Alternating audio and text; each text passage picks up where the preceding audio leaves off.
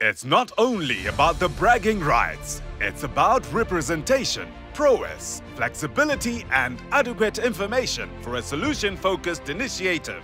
We crowned a champion in the 3rd edition of the Speak and Solve initiative, SASI. It was a tough challenge, but an ultimate winner emerged. Taking the trophy, which has been in the custody of the Harare Institute of Technology, the Midland State University held the cup for the first time, marking themselves as the team to beat in the 4th edition of the SASI Debate. They fought a good fight. Will they follow in the footsteps of their predecessors and be the winners this year?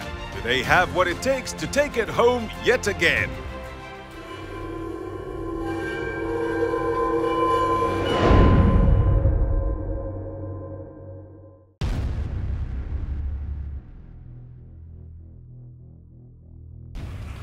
Thank you. My name is Taurai Sengrai. I'm the Dean of Students at Chino University of Technology. My expectations are that the debate will be fruitful like any other past debates, that it's full of quiz and questions that debate the sexual reproductive health of students, and along the way impacting or informing the students about their rights in terms of sexual and reproductive health and the way how they should access the services. Literally, I expect that the participants or the whole debate will reflect on empowerment of students on sexual and reproductive health. We are grateful.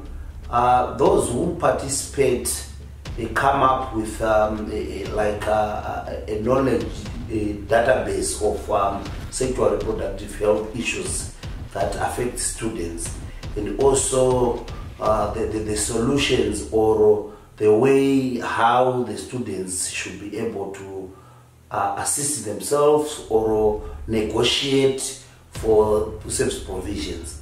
So the debates are very, very informative. They give information and they empower, and they make students assertive. Yes, indeed, a serious impact for that matter, because now the student body or population understands that sexual and reproductive health is an issue that really needs to be addressed, so that students get access to services pertaining to sexual and reproductive health. They also assist students to know where to rush to when they are in a problem, and also empowering those students. Go and shine, guys. First and foremost, we want a trophy. If we don't get a trophy, that's excellent still, because the bottom line is to participate. Our message is go ye and participate. Once upon a time, somebody was last in the race, but he continued until he reached the touchline after all other members have reached. The answer was, I have been sent by my institution to participate. Oh yes, my dear students, as Dean of Students, we love you, we value your life. Where possible, please get vaccinated. If you are tested and found to be positive, please follow the quarantine rules and observe the COVID-19 regulations, sanitize, mask up, social distance. Our university, yes, we are the cut above the rest. We are proud of ourselves. We really value particularly the involvement of stakeholders in assisting us to raise a holistic student.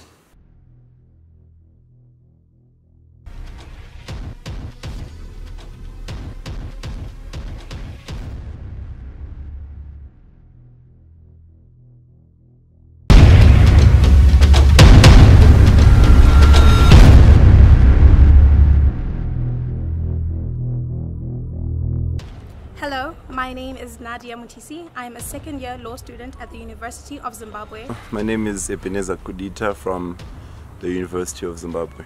I'm very excited to be part of the 2021 SASI Debate competition. I think last year we came so close, but this year we're more than confident and ready that we are bringing the trophy home this year. I think we've come so close so many times, and every other time that we came so close, we went back and we got the trophy. So definitely, University of Zimbabwe is coming to conquer in 2021. My message is very clear that this year things are going to be different. This year they will see a team that they've never seen before, and they are most definitely going to lose this year.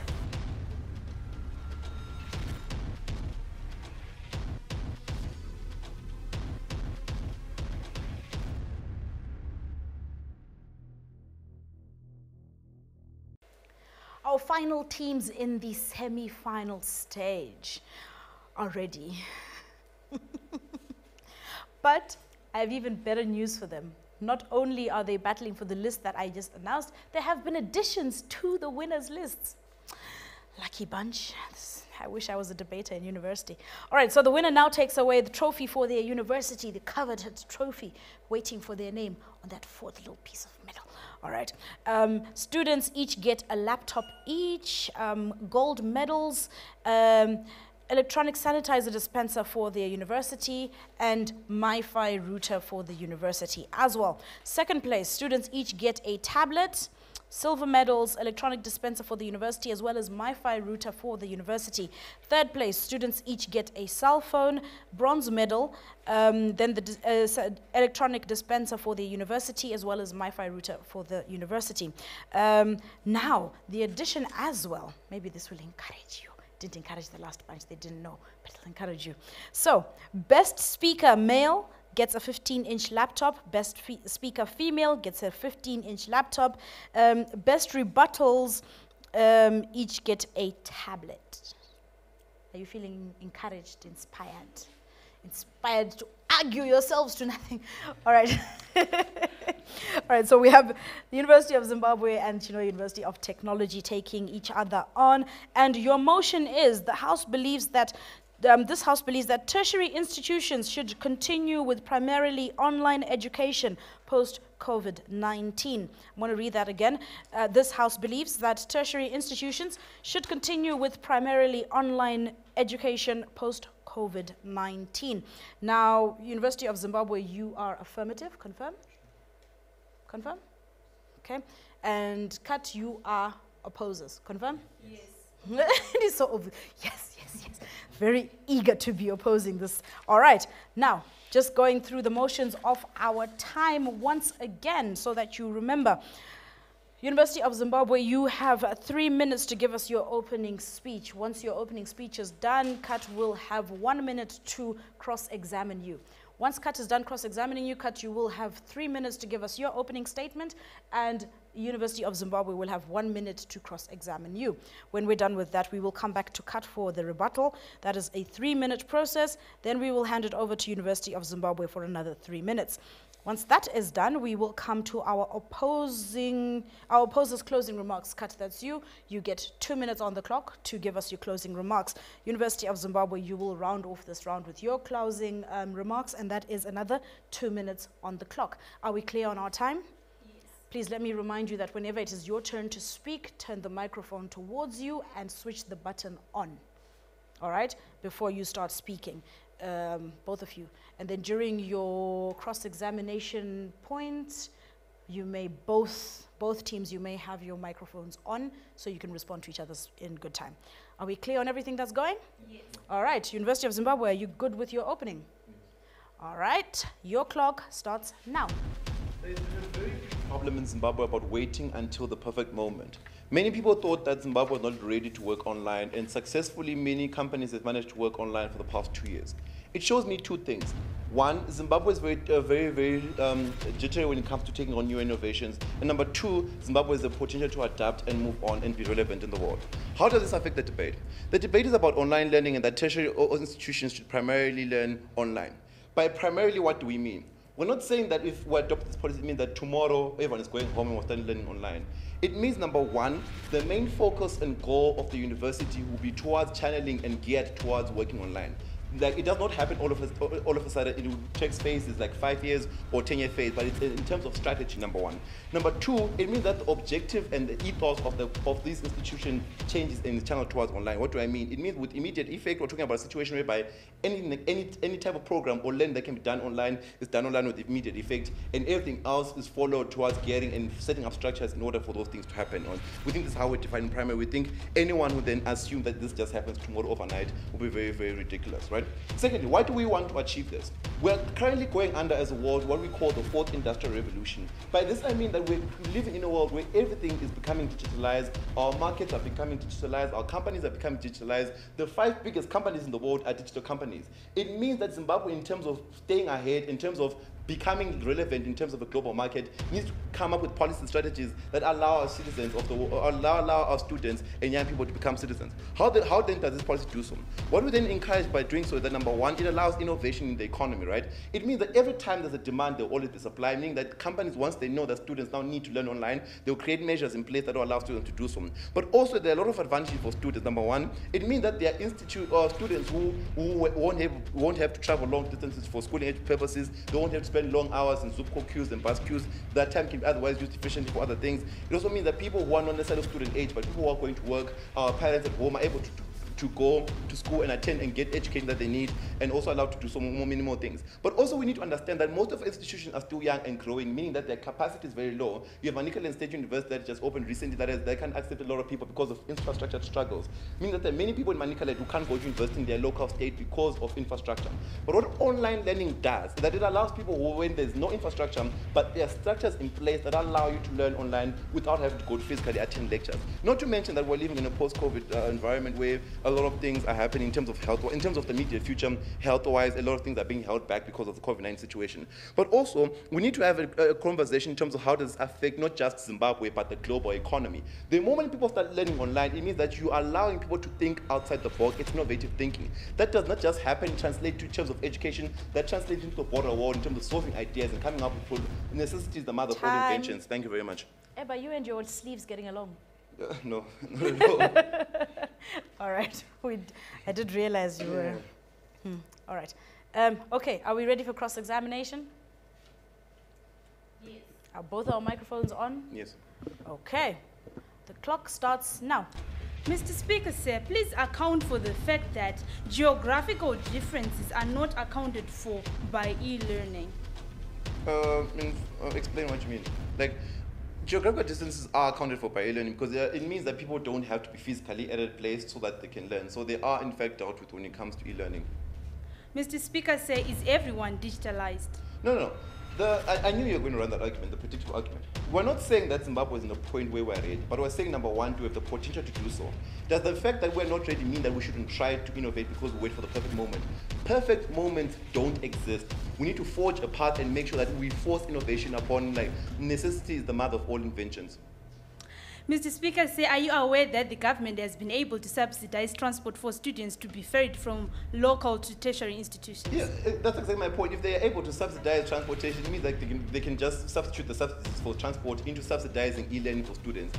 The goal here is innovation. Time. Okay. At least you got that across. Yeah. The goal here is innovation. We heard that. All right, are you ready with your opening, our opposers? Yes. Your clock starts now. Number one, practice makes perfect. I didn't say that. Number two, experience is the best teacher.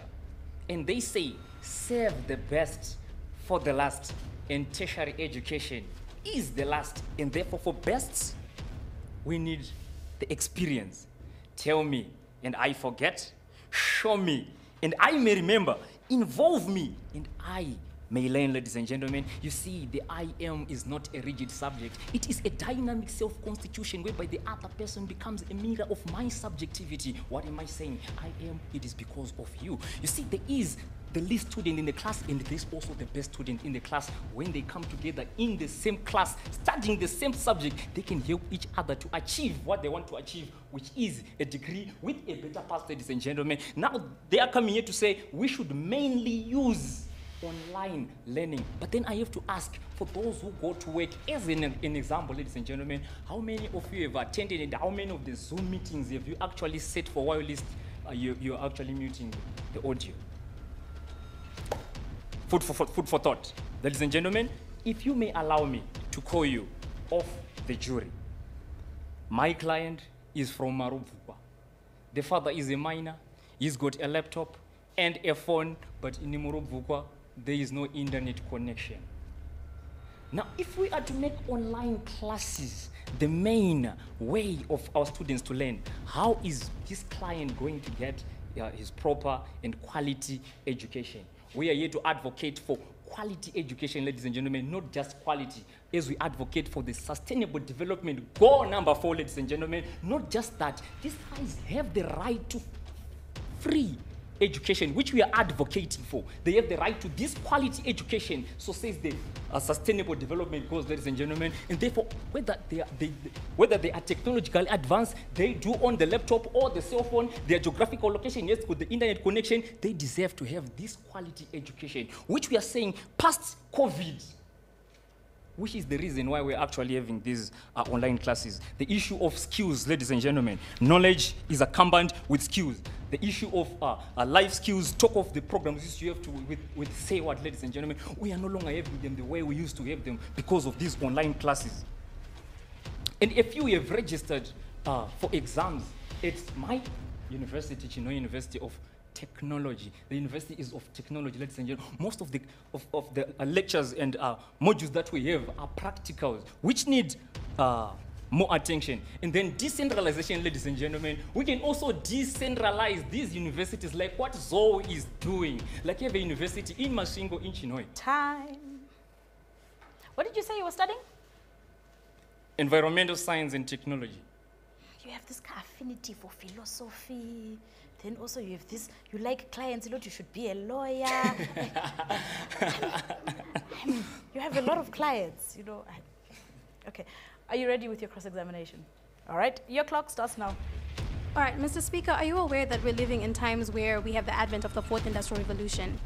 Yes, and I'm aware, and I am aware that there is someone else who is not advantaged to experience that or to live in that. Okay, do you not believe then that our education should be fostering people to then enter into the future instead of staying in the past?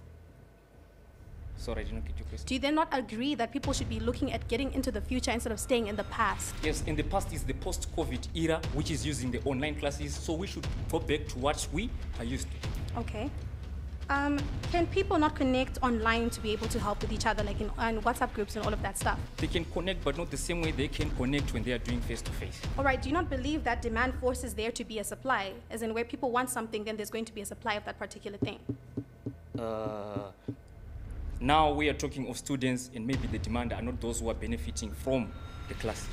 All right, and then when it comes to women with children, how then can they access education if they cannot go to school properly? Time. All right. Opposers, your rebuttal. Are you ready? Yes. She's smiling, she's happy, she's excited.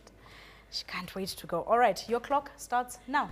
This house cares for the welfare of the society. This house cares that no one is left behind. Everyone is included, ladies and gentlemen. That means from the least income, medium income, even the high income, ladies and gentlemen. What are we saying that?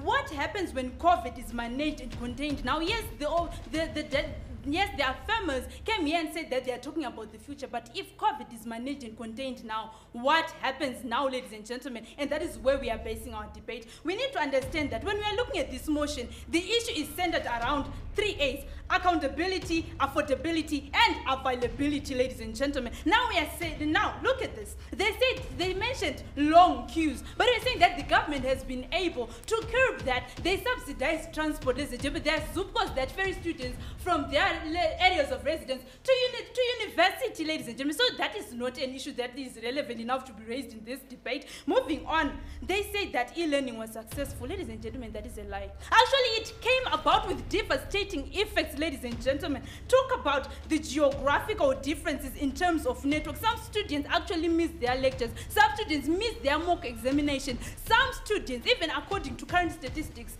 the numbers that registered for exams decreased, ladies and gentlemen, because of online learning. So it was a failure. Zimbabwe is not yet ready for this. The issue is around resources as well. So instead of centralizing education to one mode, let us improve it. Let us supplement online education with face-to-face lectures, ladies and gentlemen. Moving on into our own debate, we are saying that let us not limit the education system to one model, yes, because we want to include all students so that we will be able to fulfill sustainable development goal number 4. Moving on, we are also saying that face-to-face lectures are crucial. This allows for students to do research and development in equal spaces. They can hold seminars, combine different forms of learning, including writing, reading, projects, even demonstration and practice. We are saying that, according to research, completion of teacher-led classes is almost 5 times higher than that of online learning, ladies and gentlemen. Hence, let us supplement online learning. Let us not make it the sole model in the education system. Now, moving on, ladies and gentlemen, we are also saying that life skills and rehabilitation is crucial. In this sentence, these services are found when we are doing physical learning, when students are moving around, getting to express their right to social security, ladies and gentlemen. That is when they can get the paramount village to access these services, and this advantage would then be maximized. Also, let's talk about a conducive environment. Back at home, our students would have to do multitasking. They would have to balance school with homework, with home tasks. What are we thinking when it comes to that? Thank you, ladies and gentlemen. All right, with 2 seconds to spare, and I really worry about you sometimes. You get so into it and so emotional. I feel like you're going to cry. I've got tissue here if you need to. I'm joking, I'm playing with you. All right, are you ready with your rebuttal? Your clock starts now. There are 2 kinds of people. Those who actually get the job done and those who come with excuses, like these guys. So panel, they tell you that no one must be left behind. And yet they're advocating for a whole nation to be left behind. Ebenezer's come and told you that we're in the 4th industrial revolution.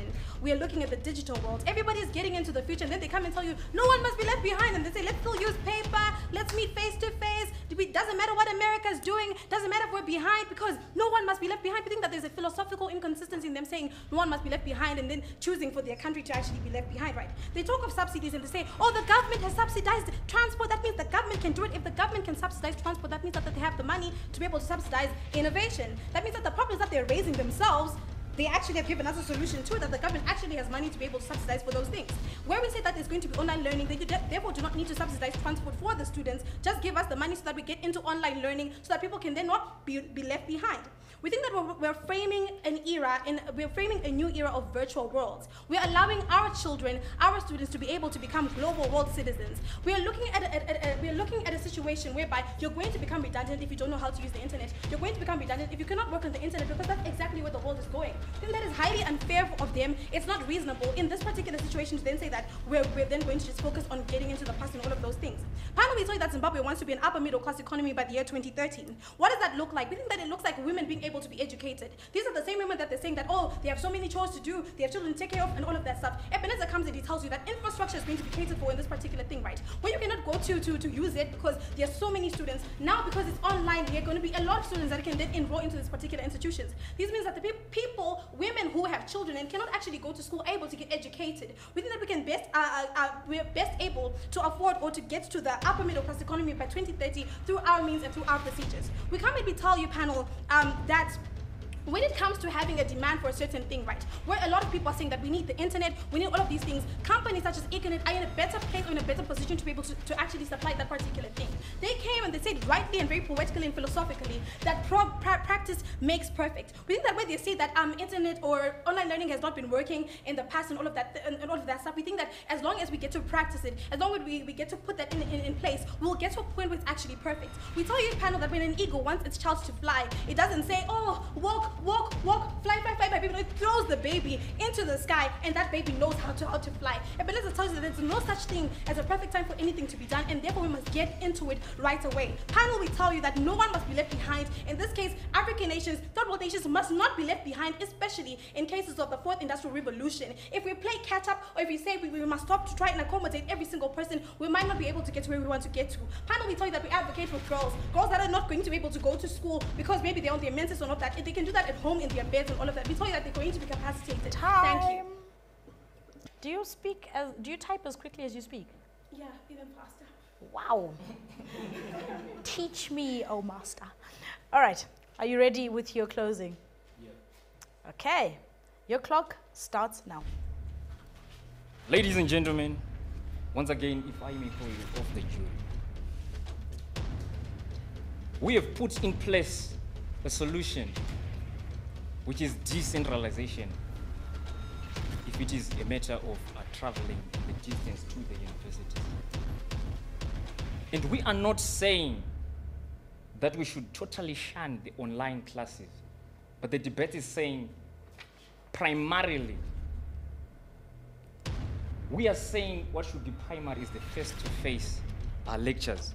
We've managed to identify the problem that we are having and actually set out some of the experiences of those children who are in those locations, which you know that network and internet connection is maybe a 2G. Then someone does not even have the resources to attend the online classes. We've brought in the issue of human rights and actually explained, which they did not comment on, how their online classes discriminate those who cannot afford. As they say, there are small universities and the bigger universities accommodate everyone, ladies and gentlemen. Those who cannot even afford to pay them, who go there through scholarships, ladies and gentlemen. And to afford these people, we need to conduct face-to-face lectures as the primary method to learning, ladies and gentlemen. Talk of students on attachment. Are they even practicing this online learning? Or they're actually going to the companies to practice what they are studying, attachment. So if we are to primarily focus on online classes, should students on attachment really learn how to do the safety, health, and environment impact assessment while list on their laptops and phones? How about those who are studying medicine, ladies and gentlemen? There are skills that they need to learn. Time.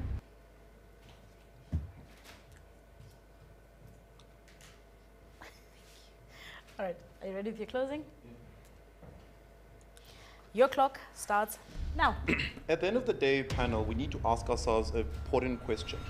Where does the future hold? And which team best represents the future? They talk about how we need to prepare, how they're going to work on attachment. Many companies are starting to work online. Econet has got an entire division recently that is working primarily online, and many companies are adopting this policy.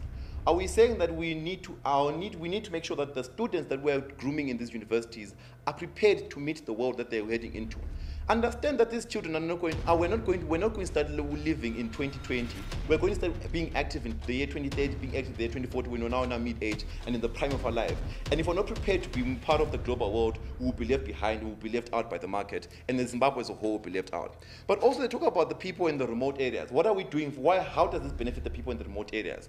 People in the remote areas need to come to, let's say for example, they learn at UZ. They need to, number one, find transport money to come to UZ. They need to find, number three, also find money for accommodation and pay rentals. Anyone who stays in Narara will tell you that rentals in Narara are ridiculous, $70 a month. And these are people who are poor, come from poor areas. It's much cheaper for them, rather than use the money for rent, to use the money to invest into getting laptops, invest into Wi-Fi. That's money better spent for them personally and as an entire family. But also we talk about demand and supply that Nadia talks about. Each and every instance whereby there's a demand in a market, there will always be supply. Once this thing becomes a policy, you note that electrification of rural areas becomes much quicker. Econet and the likes are better suited to set up base stations there, because they know that there are people in those areas who need these networks. As things stand right now, the people, they don't need it, which is why they don't exist. Whenever there's demand, there's always supply. But also we think that the future, in terms of creating global citizens, how the advantages. We live in a country in Zimbabwe where the economy is hard, where people need to do things on the side. People are at work and also need to do things on the side. Our lecturers also need to do things on the side so that they can make ends meet, even our students. When there's online learning, it means they're flexible and they can do other things. Time. Thank you. It is officially crunch time. After this, we know who makes it to the finals. One of our adjudicators just did this. Because he knows it's not an easy task picking the final two and ultimately the final winner. Now, remember that the Speak and Solve Initiative Debate competition for 2021 is proudly brought to you by Say What, with support from the Swedish Embassy, UNFPA, SASI, the National AIDS Council, and Econet. Who's taking it home? Whew, only time will tell.